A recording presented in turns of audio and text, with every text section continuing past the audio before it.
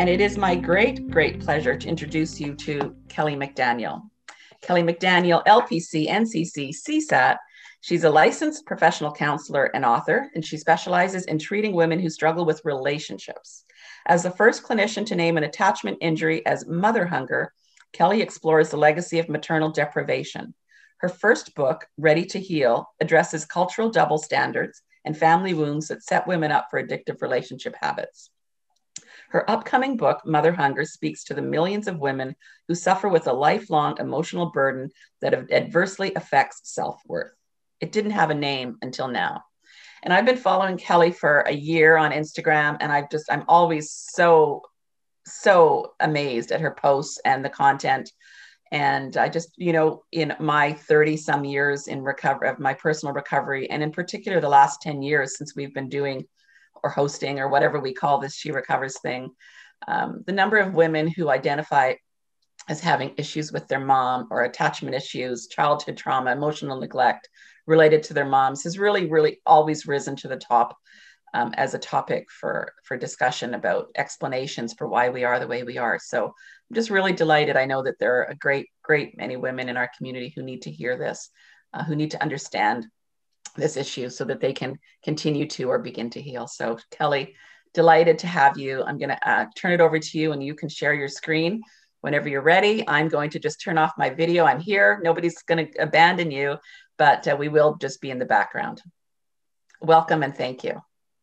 Thank you so much for having me here, Dawn, and for that gracious, lovely welcome. And I'm just so impressed with your mission for the community of women that you serve, and for your energy to continue to show up and do this service work all the time. Yes. I will go ahead and share the screen now because I've put some graphics together that I think will help us have a visual as well as my audio explanation of Mother Hunger. These are two book covers. I'm really excited. The one in purple is for the US. And I just learned last week that apparently the UK does their own book cover. And so that's the one in red and gray. Apparently this topic is getting a lot more attention across the ocean than it is even here in the States. So I'm excited to know this, and it's new information. So I'm happy to share it with you today. So Mother Hunger, it's really about talking about the legacy of maternal deprivation. And I'm going to be talking about why this is not an invitation to blame mothers. This is a much larger issue. Mothers are not nurtured. Mothers aren't protected and supported and guided in ways that are helpful to themselves or to children. And so I'm certainly not looking for a way to blame mothers. I'm looking for a framework that really started in my first book, Ready to Heal. It was published for the first time in 2008. It was republished in 2012.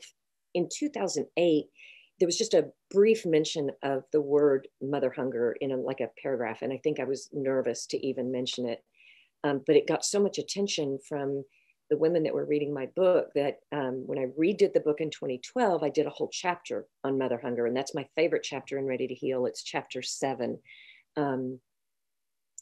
What I was noticing with the women that were coming to work with me to treat love addiction and sexual compulsivity was kind of this yearning for a quality of love that seemed unattainable.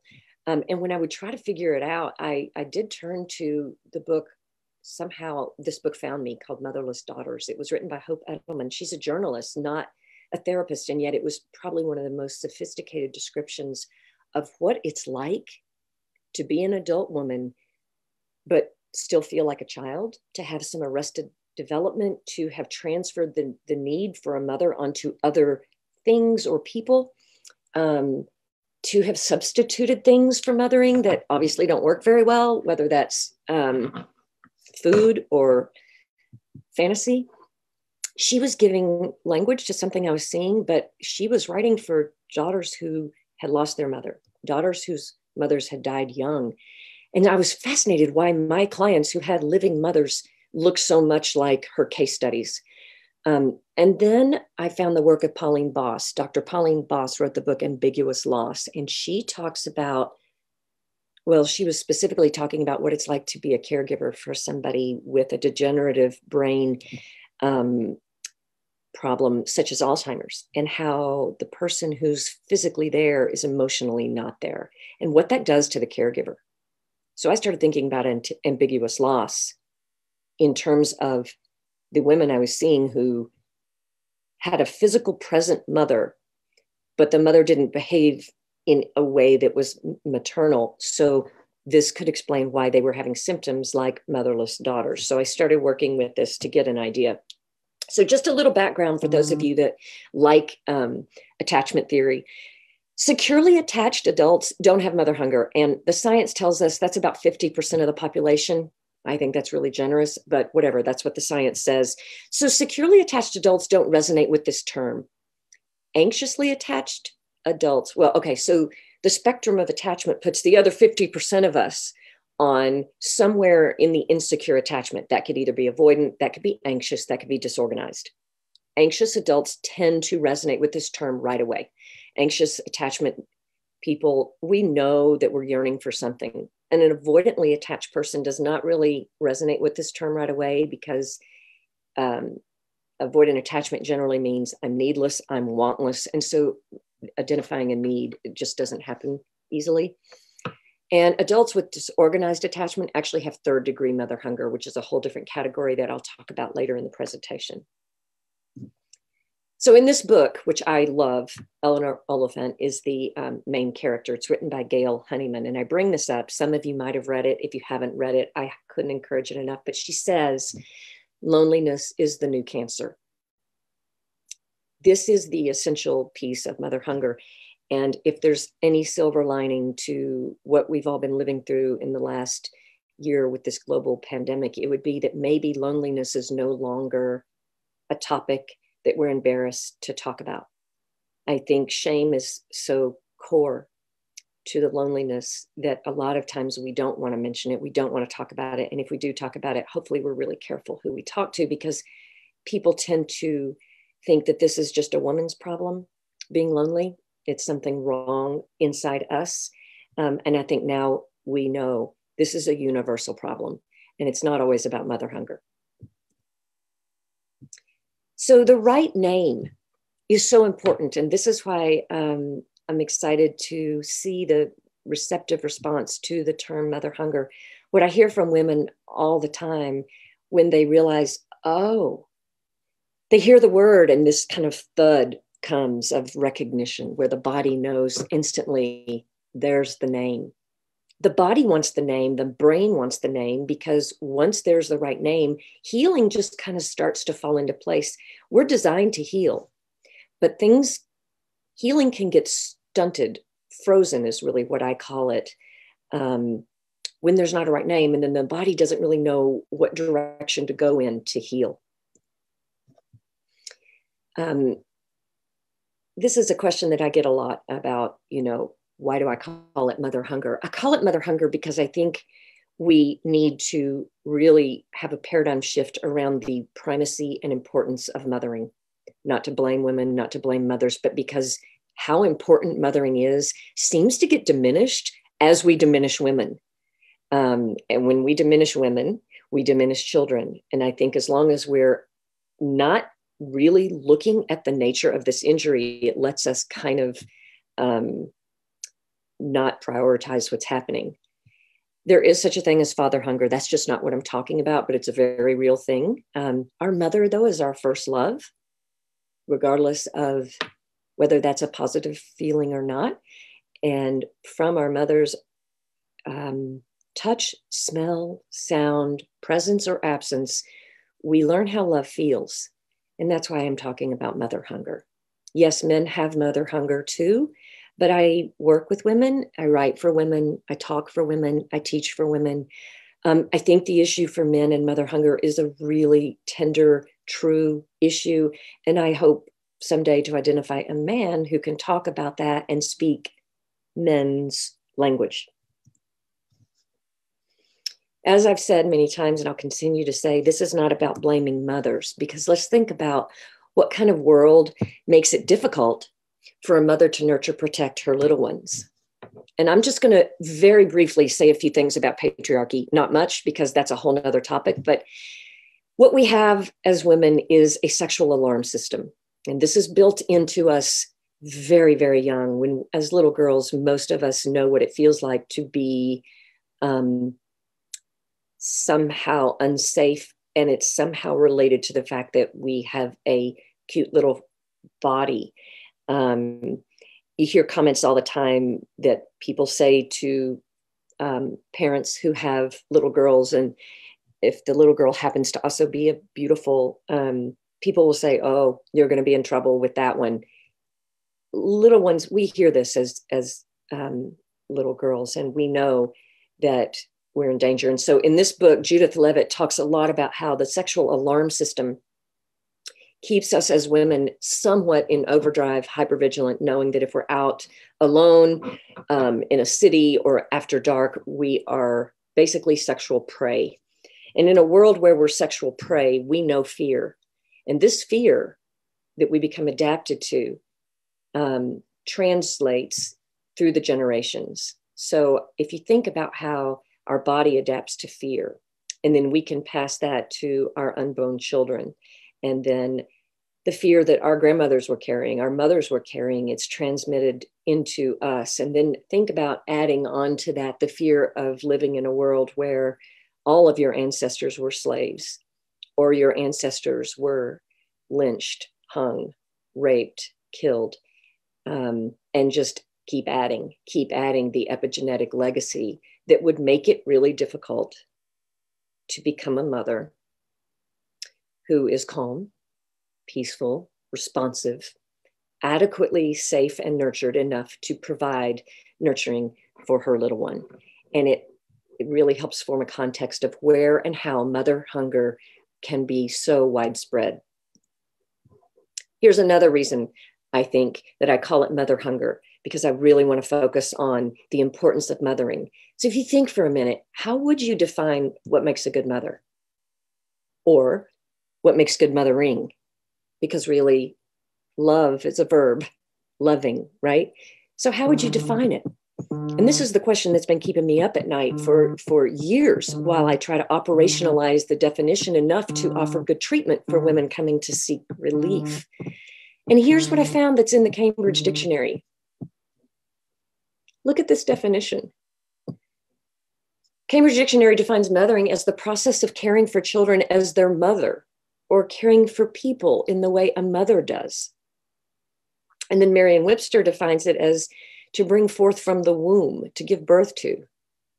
These definitions tell us nothing, and they imply somehow that mothering is simple and innate to having a female body.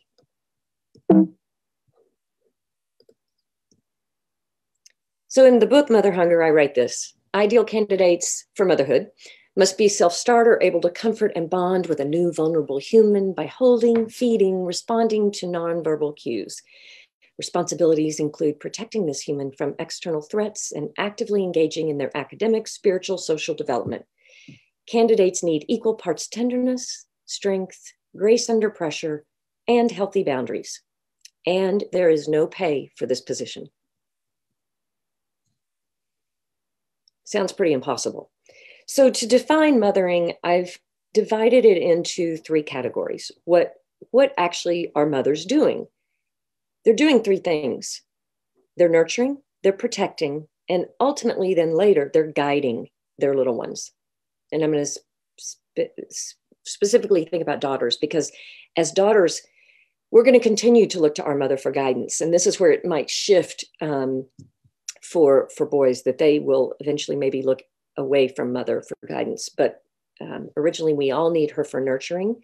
Nurturing begins in utero. The actual word nurture comes from nutrire, which is a Latin word that means to suckle.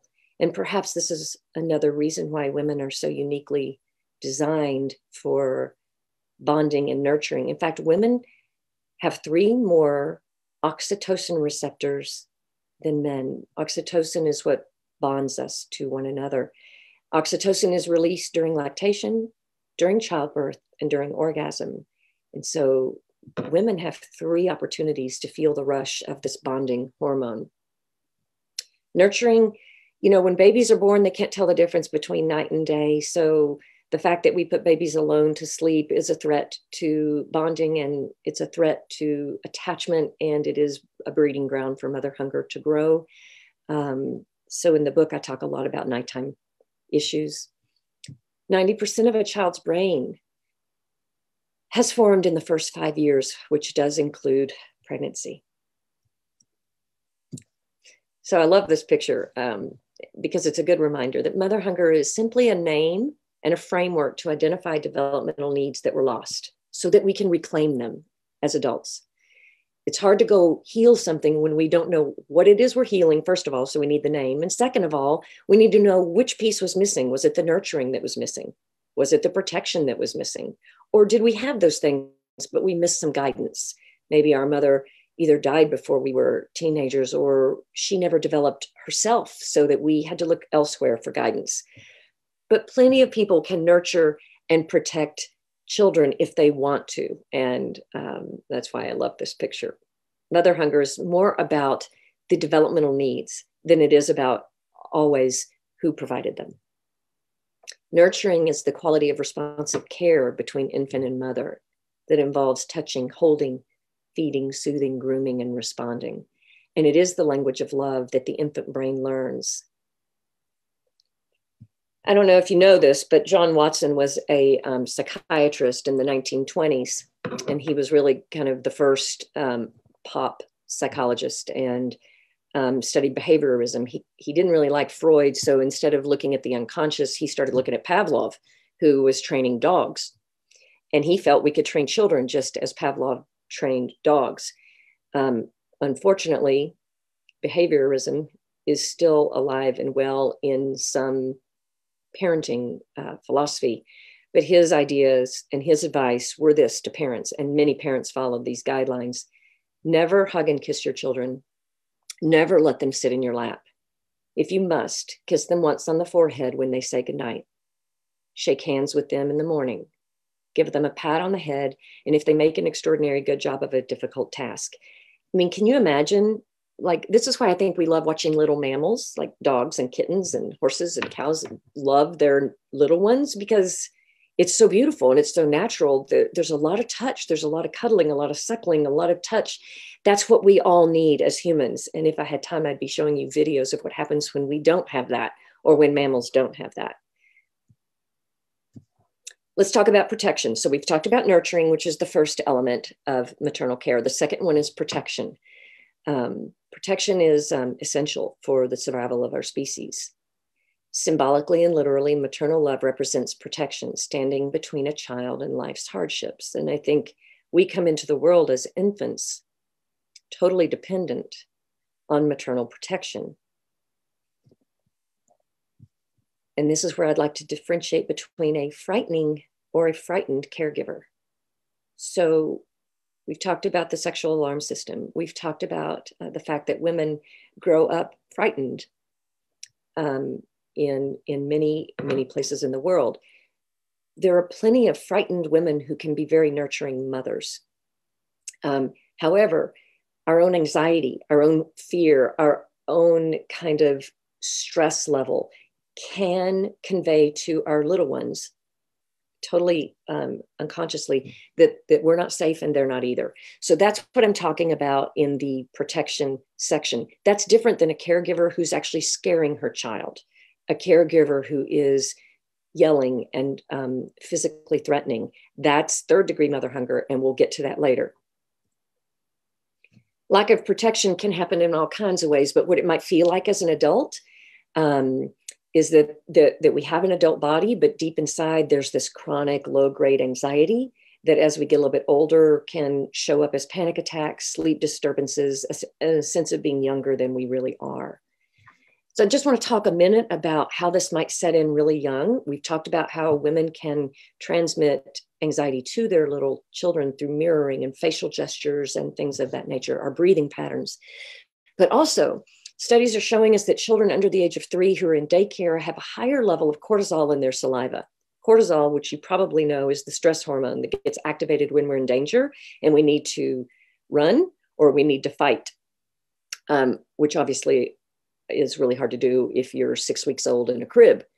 So cortisol is toxic for brain development. It's toxic to the hippocampus, the memory center in the brain.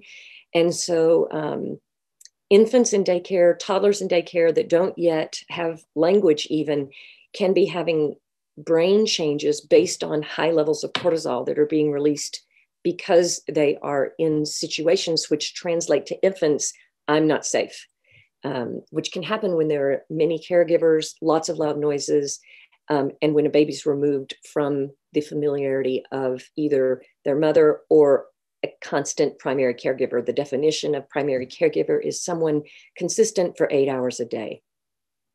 Just a note here that little ones really aren't in daycare for socialization when they're under the age of 3, because socialization and peer involvement gets going more when the brain hits about 3 years of age. Okay, if you don't know this resource, I want you to have this resource. If we had time right now, I would do a breathing exercise with you, because if you've made it this far into the discussion, you might be feeling some anxiety. That would be really normal. Yoga with Adrienne is one of my favorite sites for my own yoga practice, but she does this beautiful left, right nostril breathing activity. It takes about 3 minutes and your nervous system eventually calms down. I do this with my clients. I do this with myself. I would do this with you right now if we were going to be together for more time. But anyway, yoga with Adrienne, highly recommend. Okay, so guidance. This is the third element of maternal care. Usually kicks in a little bit later, and there is a risk that if a mother hasn't been able to adequately nurture you, she hasn't been there enough to protect you, chances are you're not going to trust her guidance when it becomes time. This is where a lot of mothers and daughters have conflict that starts later in life. And it's like, where did my sweet little girl go? Well, when the little girl starts growing up and realizing she's raised herself already, it's really hard for her to listen to her mother's guidance. These girls become adults too soon. They're longing for inspiration, someone to admire. They're very vulnerable to somebody misusing power against them or misusing power themselves because they have become adult too soon. My favorite book as an example of poor maternal guidance is Wild Game. This is a fantastic memoir. If you like a memoir, it's an easy read. But Adrienne talks about her own story of being 14 years old and experiencing her first kiss at the beach one summer. And it's this delightful kind of short replay of what it felt like, how yummy it was. And then she gets ready to go to bed that night and her mother comes in. And her mother begins to share the details of kissing her father's best friend and essentially beginning an affair with a family friend. And then continues to share this with her daughter for years. And what it's like for Adrienne to be chosen by her mother and how special that feels. I'm my mother's friend now. She's telling me all this, and yet to be a co-conspirator against her dad. And what that did to her own sense of agency. And anyway, it's a great example of poor maternal guidance where a mother really abdicates her role as a model, a role model, becomes a friend instead of a mother. And this kind of emotional abuse is usually undetected in our culture. In fact, we kind of think it's cute when a mother and daughter are such good friends, which is why the popularity of Gilmore Girls is so huge. But I think it's a tricky terrain for mothers and daughters. And this book sheds good light on it. So now we talk about third degree mother hunger for just a few minutes, because I think any of us who have struggled with addiction are going to understand maybe that it's partly due to the possibility that there's some third degree mother hunger. Third degree mother hunger is the name I have given what is really complex post-traumatic stress disorder, which is what it's like to grow up in constant stress. There is no post-traumatic stress, it's ongoing, so it's complex post-traumatic stress. Third degree mother hunger requires that as little ones, we have to be with our mother yet disappear because she's scary. So we learn very young how to dissociate. And we live much of our life in a dissociative trance, which can feel like a fantasy state or just feel like being numb. This kind of living requires an addiction. And addiction is a very resourceful way to deal with the fact that for your entire life, you've been afraid. When your source of attachment, your very first love, is also a source of fear, this is the worst situation for the brain, because the two most powerful neural pathways in our brain are fear, to get us out of danger, and attachment, because we have to attach to grow. When these two neural pathways are activated at the very same time, there is no worse agony for the human being. I call this the original intimate betrayal. If you want to watch a movie that will illustrate third-degree mother hunger, I highly recommend Billie Holiday's story that recently is out on Netflix, Judy Garland's story that Renee Zellweger played Judy Garland, or Edith Piaf's story, where we got to see the French singer and her upbringing. What these three women all have in common were neglectful and abusive mothers. They all had terrible childhood illnesses that followed them into adulthood. They all struggled with love addiction, I would call it, having 4 and 5 intense relationships, having trouble with stability and commitment in relationships. They all struggled with drug addiction, primarily heroin. They all died young. Judy and Edith, both being white, they died at 47. Billie died at 44. And I think what we can look at in that story is the added stress of being a woman of color and being hunted by the police. All three also had in common growing up around sex workers, which had kind of a mix. It was a mix of, there were women around who were nurturing and caring for them other than their mothers, and that was kind of okay. And then, as in Billie Holiday's story, her mother at age 9 told her at age 9, you need to start earning your keep by doing this. In Edith Piaf's story, a prostitute just really took her under her wing and gave her the only taste of mothering she'd ever had. But then her father came and took her away when she was 7, which was just a terrible attachment break. So much more I could say about these three women, but it's in the book. The impact of a frightening mother has neurobiological impacts on us, psychosocial impacts on us, and health risks, as we see with the story of Billie Holiday, the story of Edith Piaf and Judy Garland. Tina Turner's story too, I haven't watched it yet, but I've heard from colleagues that also would fit in this category. Most of you are probably experts on trauma recovery by now. So you don't need me to do a big discussion on how to recover from trauma, how to tend to that pit deep inside of us where all the memories are. That's a whole nother lecture. However, I'm going to talk just a minute about what gets in the way of healing trauma. Like why, even if you've got the best sponsor or the best recovery group or the best therapist, you might still be running into some roadblocks. And I think some of that's on my, okay. So here are the two main reasons for the difficulty. One is what I call an apology ache. And this is a term I created for that longing that you might be familiar with, that your mother would somehow, on some level, recognize the ways that she hurt you accidentally or on purpose, either way, and show some remorse.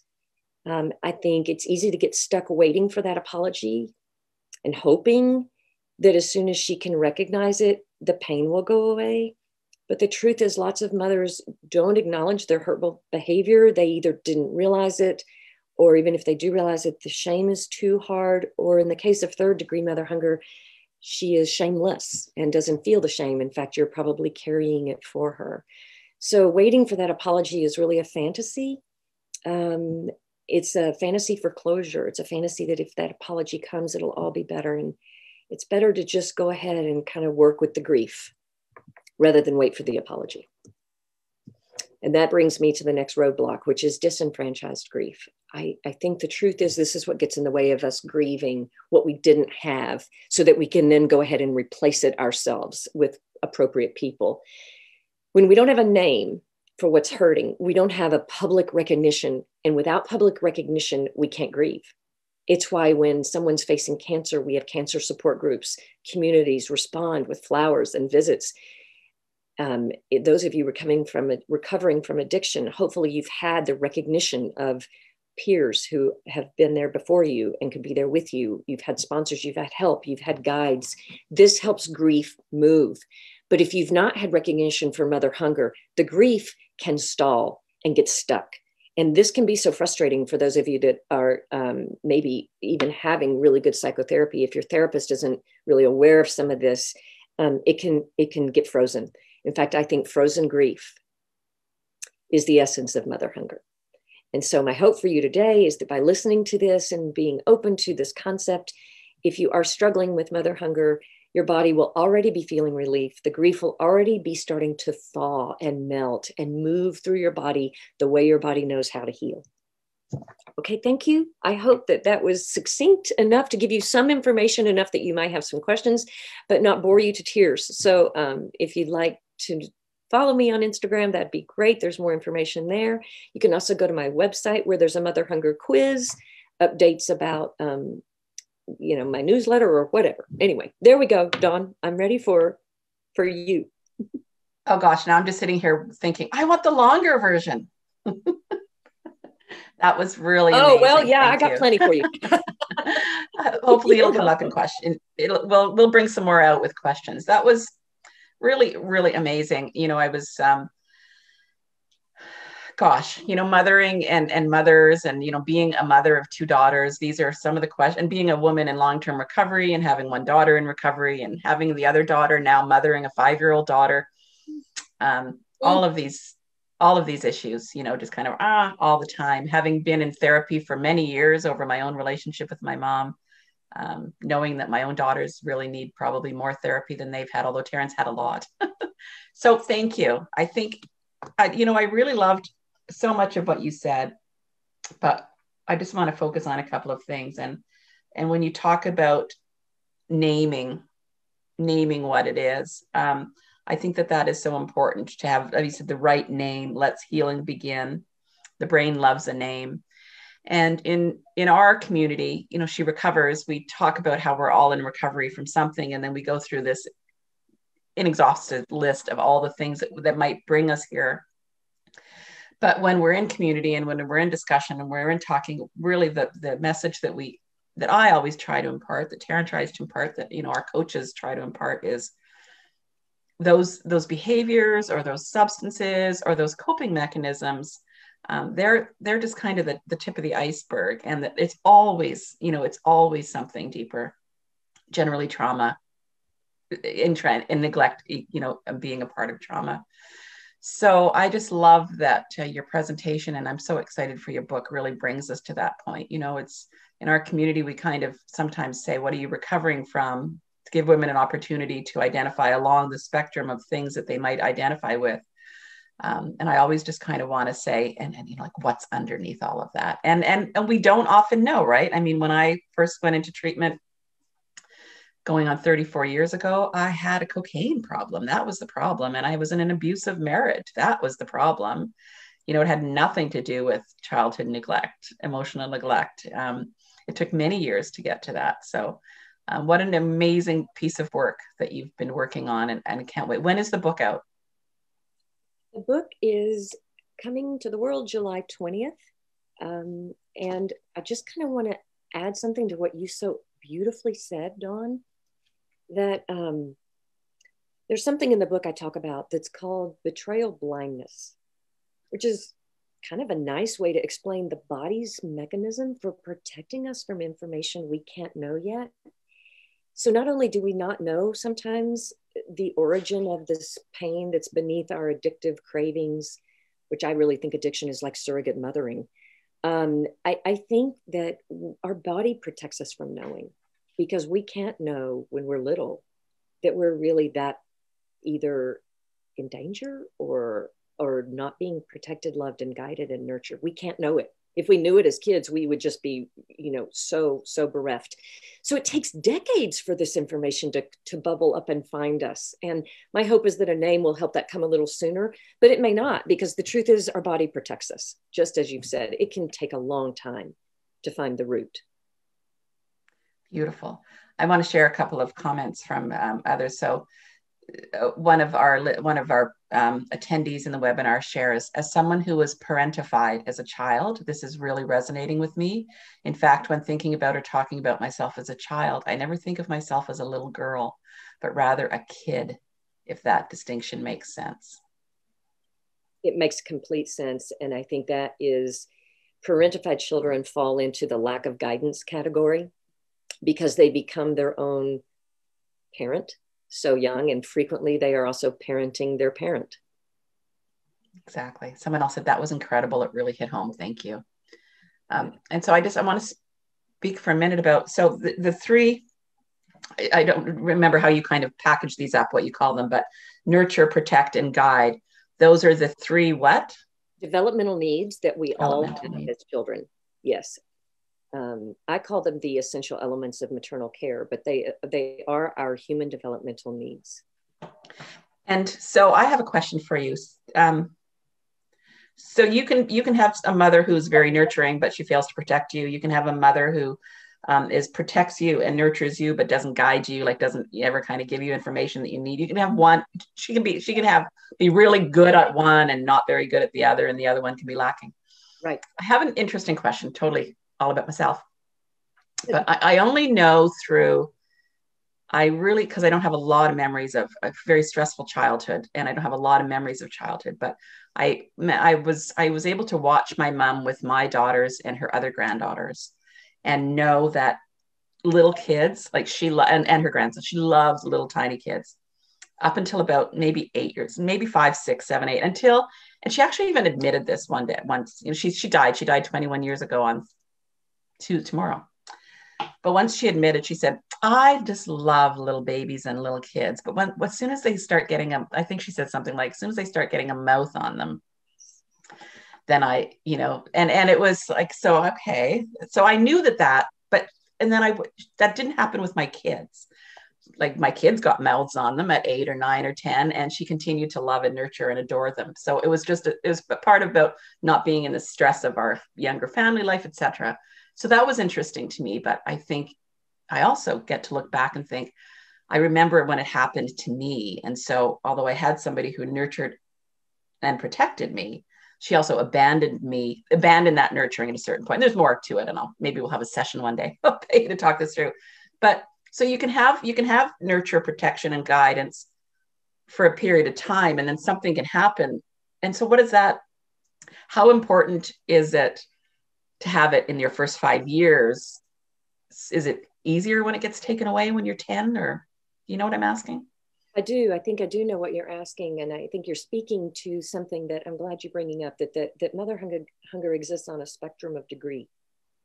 So if you got a lot of those needs met very young, it means that they were met while your brain was growing the most rapidly. Chances are you got some pretty good security from that. So when adversity comes later, whether it's from your mother or just life, your brain is better able to maybe buffer some of the negative impact of adversity.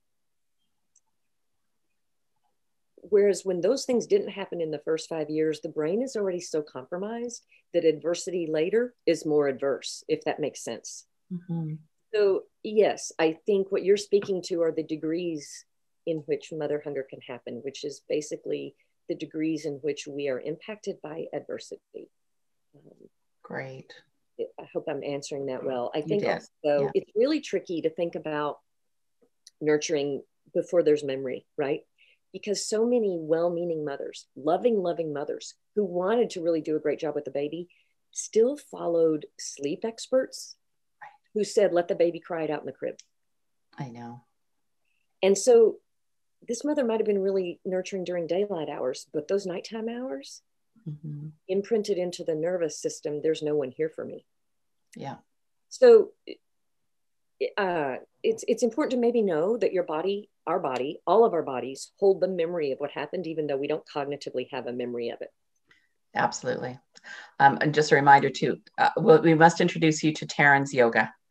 Oh. So yeah, incredible. Yeah. So Taryn actually developed a trauma-informed, she recovers trauma-informed yoga teacher designation. So she's now training people who are already yoga teachers to do trauma-informed yoga. Anyway, I'll introduce you to that later on, but I'm a little biased. She is my child, but she's the most gifted yoga teacher on the planet. And that's just part of what she's doing in her healing as a healer today. Okay. Lots of questions. I have to stop asking all mine. Like I said, I'll hire you. We'll have a big session. Okay. Kelly, how do I address the grief and emptiness stress/hunger I'm feeling, as my mother is in early 80s, ill in another state, and is neglecting my siblings and I by ignoring our emails and phone calls because she doesn't want to talk about her health. I feel like we are not important to her, but I know it's just because she's scared and stubborn. Abandonment issues surface again and again, and that sucks. That does suck. That sounds like a daily dose of grief. But I want to address your question about how do I heal this while mom is A, B, and C. I mean, the truth is healing mother hunger can happen, really must happen without interaction with your mother. For many women who heal this, they even wait till mom is not on the planet because on some level, the body knows it's not safe to do it while she's alive. You might feel like you're betraying her somehow if you actually take care of yourself. If you go somewhere else for nurturing, you go somewhere else for safety and guidance, somehow it feels like you're telling your mother, even if you never say it, that she's not good enough. So I think we run into all of that when we try to start healing this. And so it seems like we ought to be able to heal it with her.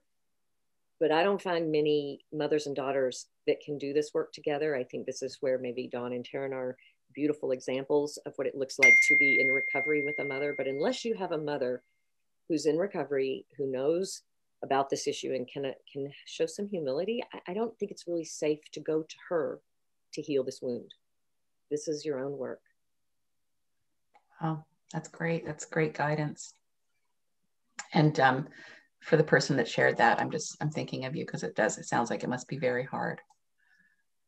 So somebody else, I didn't hear much about third degree mother hunger. Can you talk a little bit more about that?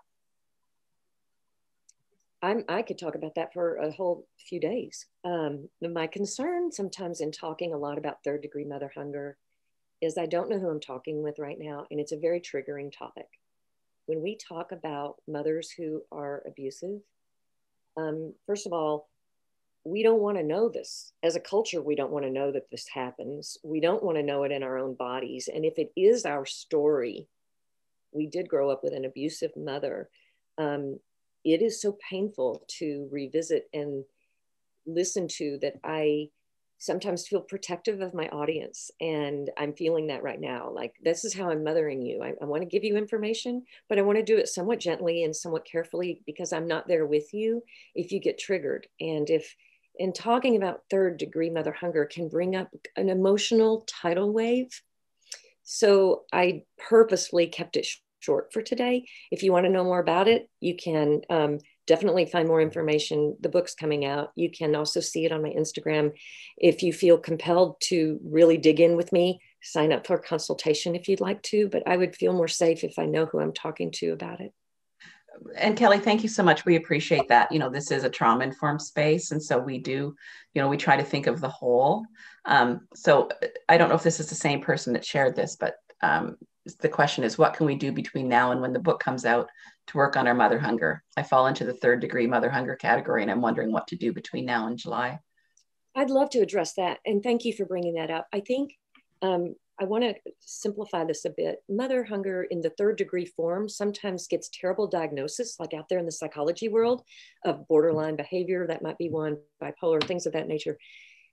I would ask you to set that aside, but I would say if third degree mother hunger is your legacy, I hope you have, and if you don't have, find an attachment-oriented, trauma-informed clinician to help you.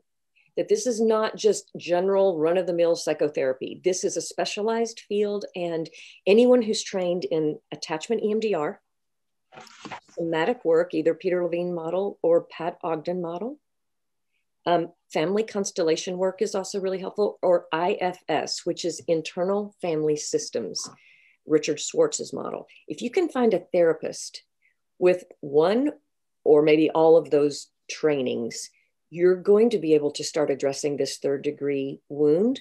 You don't have to wait for the book. I will just say though, I mean, a lot of you are probably getting really good help even from your recovery circles and from places like this. Third degree mother hunger is a relational wound. So it does require relational help. It's not the kind of thing you can do by yourself. So the book will help, but it'll also leave a lot of you thinking, oh good, I can fix this if I read the book. You're still going to need some love in a human form. That's great, Kelly. Thank you. And so attachment and trauma informed, I want to write those down so we can share them again. Good. I really like an attachment-oriented therapist who is trauma-informed. Yeah. Kind of like Taryn with trauma-sensitive yoga. It's a different kind of yoga. It's a specialty. Completely. So you want the same thing from your psychotherapist, that it's a specialty. And most people in med school don't get this, and most people in counseling programs don't get this. They have to get it on their own. So you want to look for somebody who's explored the extra training in trauma. Yeah. And you also said someone maybe skilled or trained in family constellation or work or internal family systems. Yes. Great. And we've actually had one of our She Recovers coaches. She's not a therapist, she's a physician, but she did a presentation on internal family systems for a Mental Health Monday for us one day. So we have that. And we actually have another, can't remember, one of our other coaches is trained in family constellation work. And Tammy Roth. Do you know Tammy in Nashville? I don't know Tammy. She's involved with a lot. She's a therapist and coach in Nashville. And she's going to come back and talk to us about family constellation work. So it's so dynamic. I use it in intensives, and literally in 30 seconds, the whole story of how you feel about your mother comes out of the body. Incredible. Crazy. So speaking of intensives, somebody says, this talk blew me away. There was so much wisdom you generously offered us. I will share this video with many. How do your intensives work? Mm-hmm. They're not working very well right now. We've had a global pandemic, which I've had to suspend them. But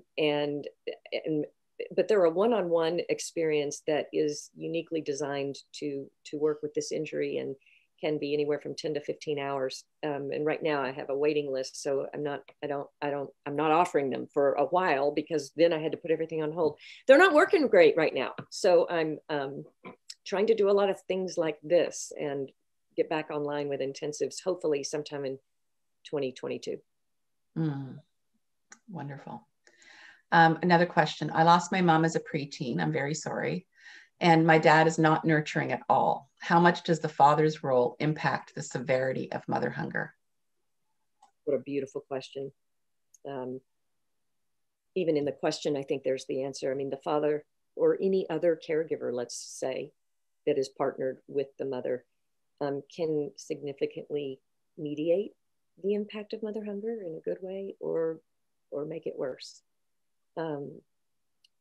I'm sorry for the loss of your mother. You were at that very tender age that Hope Edelman writes for. That's why she wrote the book Motherless Daughters. You might also like the work of Claire Bidwell Smith. Claire Bidwell Smith is a grief expert. She lost both her parents before the age of 18. She partners with Hope Edelman, and in the past, they have done motherless daughter retreats. And I think you would probably want to look into those retreats and maybe consider one. Incredible. Somebody else is sharing, I truly feel my children are going to benefit from this today. Thank you. Oh, nice. Thank you so much. So there are a few people on Facebook who are saying that they do feel very anxious, and they're asking for tools for self-regulation if you feel called to share one. Okay, well, let's do the left-right nostril breathing. We have a few seconds we can do this. Yeah. This is an immediate relief for the anxiety. And thank you for the question. That shows such good self-care, because I think what our body wants to do when we're anxious is just dissociate and act like it's not happening, but this is happening. So, okay, I think I probably won't do the fingers exactly right, but it doesn't really matter. You want one kind of in the middle of your nose, and then one on the one nostril and one on the other. Okay. So in the middle, what you're going to do is, let's just start. This is my left nostril, and I'm going to hold it closed and breathe in 4 times on the right side. And then I'm going to hold my breath there for 4 count. 1, 2, 3, 4. Then I'm going to cover that nostril and breathe out 4 on the alternative, down 4. 1, 2, 3, 4. Then I'm going to breathe in on that same nostril 4. Hold. And then alternatively exhale on the other. Let's do it one more time. In. Hold. And out. In, hold, and out. Okay, clearly you can see why I'm not a yoga teacher, but anyone can do that breathing exercise. I've done that even when I'm like stuck in traffic. It's just it down regulates the nervous system. So I hope just continue doing it for a few seconds as you're feeling anxious. Thank you. It's beautiful. And Taryn does that one all the time as well. So it is a really good one. More questions. You've explained this already, but so maybe can you speak more to third degree mother hunger as it relates to disorganized attachment? Well, I can just kind of talk about the fact that I find it's very helpful to understand that disorganized attachment, which means that it's really hard to know how to trust anyone. Do you go toward what feels good? And if you go toward what feels good, that's going to be scary because then you're just waiting for the next shoe to drop. It's a very confusing way to live in the body. The body's always really confused about relationships in general. And because dissociation is so woven into the attachment style, it takes a while to even know basic needs, wants, a sense of where you begin and somebody else begins. I think what I've heard women describe it to me, it's a very amoeba-like existence. And I get frustrated when people say, so-and-so doesn't have any boundaries. Well, when you have disorganized attachment, you never really got to form a self. And without a sense of a self, it's impossible to have boundaries. You might have walls, you put up a wall, or you have nothing and anybody has access to you, but you really just don't know who you are. And that's normal. That's normal. That's not pathology. This is why I'm trying to reframe it. Great, thank you. Can mother hunger be present when you had a good relationship with a mother? My mom passed away in my early 20s, but we had a mostly positive relationship. Well, I would think you would miss her. I think losing a mother in your early 20s is devastating. I mean, you're essentially then motherless and orphaned, and then your own journey as a woman through the life seasons of aging gets lonelier. It feels terrible. So we could call that mother hunger, but it's basically longing for a mother. And that is a normal need. I don't think we ever, as women, outgrow our desire for a mother. We just don't outgrow it. We always want her to make us soup when we're sick. We want her to celebrate our accomplishments and grieve with us our losses. And so the loss of a mother is a terrible thing. I'm sorry. I am too. Yeah, I'm sick. I'm going to be 61 in a week or so. And my mom's been gone for 21 years. I was 40. I think on her funeral, I turned 40. And it's still devastating to me. So I'm so sorry. I can't. And my best friend lost her mom to breast cancer when she was 14 maybe. And I just always, would look at her and think, oh gosh, it's just so unfair. It's unfair. There's a lot of words for it. And I think that unfair is one of them. So I'm so sorry. I agree, Dawn. It's so unfair. So there was a Facebook question earlier, and I responded that you had explained it wasn't your area of expertise, but I was going to ask the question anyway. And then somehow the way that I answered it might have taken the question away. But the question was, can this apply to fathers too? Father hunger? Yes, it can apply to fathers. That's a different topic. And I think a lot of our, we've heard about daddy issues so often in pop mainstream psychology. We just, that one seems to get a lot of attention, probably because we're talking about men. But father hunger is a real deal. And I think here's what the science says is that when a daughter has an attentive, nurturing father who is also a guide, they tend to do better in business. In the external world, they navigate the pressures of patriarchy better. They tend to earn more money. I find this kind of fascinating. So father love tends to, and I'm talking in pretty traditional ways. I mean, there are lots of fathers who are very nurturing. There are 2 father households where you've got partners raising kids and one is nurturing and one is, so again, I'm speaking in generalities, but the science says that our fathers have a lot to do with how we are externally in the world. mothers have had to do. We are internally with ourselves and relationships. So it's a different thing. Interesting. I was looking around. There's a book I want to find because I want to ask you about it. But first, I'm going to say the other question is somebody took the quiz on your website. She answered no to every question. And yet, this person really struggles with her relationship and codependency with her mom. So what is next for her?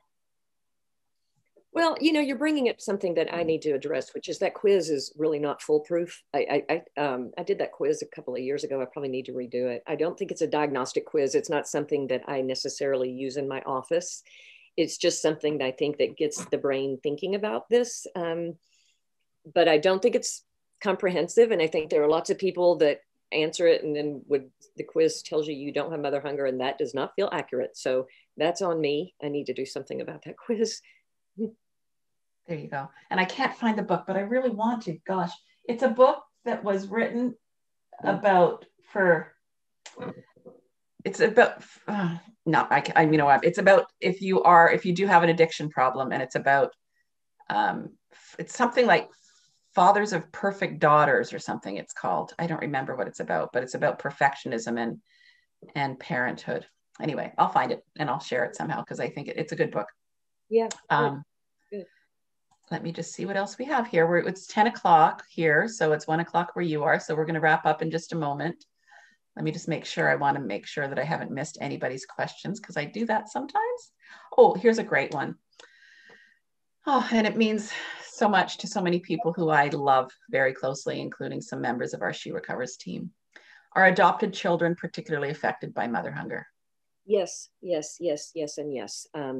And this is in the book, and thank you so much for bringing this up. I'm not an adoption expert, so I consulted the experts to include in the book, and Dr. Marcy Axness is who I quoted quite a bit. She wrote the book Parenting for Peace, but she studies adoptees to try to solve the riddle of why adults who were adopted seem to have more mental health issues than those who were not.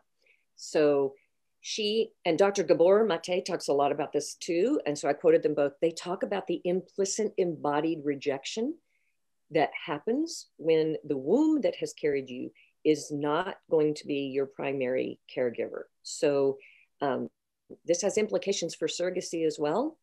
And children who have a medical emergency and spend time in the NICU and can't go home with their mother. So separation from the mother at birth and not being able to be held close to her, nursed by her, smell her skin, hear her sounds that you're already in love with at birth will encode possibly a sense of rejection. Now, caregivers who know this, study this, and can make sure that secure attachment still happens and mother hunger does not have to form, but they're going to work harder. And caregivers that don't know that and treat an adopted baby the same as they would you've got to really be aware of this issue to hopefully help with secure attachment and address the loss. There's a loss. Birth begins with a loss. Wonderful. Who would you recommend? If you had to recommend one book around secure attachment, what would it be? Well, yeah, a book around secure attachment, anything that Daniel Brown writes, Dr. Daniel Brown, he writes in very academic ways. So I don't know that I'd recommend the book as much as I'd recommend go to his website.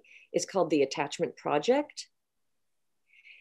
And on his website, there's so much information right there, just little excerpts on the website about attachment. And then I think he's a guest on many podcasts. You can listen to him. And one of the podcasts that talks a lot about attachment that I love is called Therapist Uncensored. These are two therapists out of Austin, Texas, and they deal all with attachment, and they've interviewed Dr. Brown. So I don't know that I'd go read. Well, people love the book Attached. It's kind of a mainstream book that deals with attachment. Right. Great. Thank you. I decided there's a lot of women in our community in recent years who I've heard talk about having had perhaps traumatic birth experiences and then have concerns about how that's going to play out for their child and for themselves. So okay, and final comment, and I'm so sorry, and another loss here, somebody who's just jumped on our Facebook Live, and she's suffering right now with the loss of her mother. It's been 2 months since yesterday, and I just want to say I'm sorry. I'll turn it over to you in a moment. I'm also, I'd love it for us to share on our Facebook. Could we share maybe in here as well? I wrote a blog called When Your Mother Dies. And it's just about giving yourself permission to just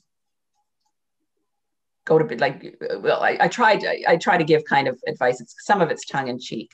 I tell people you can remember deodorant if you think it's important, but it's really not that important to those types of things. And if so maybe if we could share that, we can share that on our Facebook page.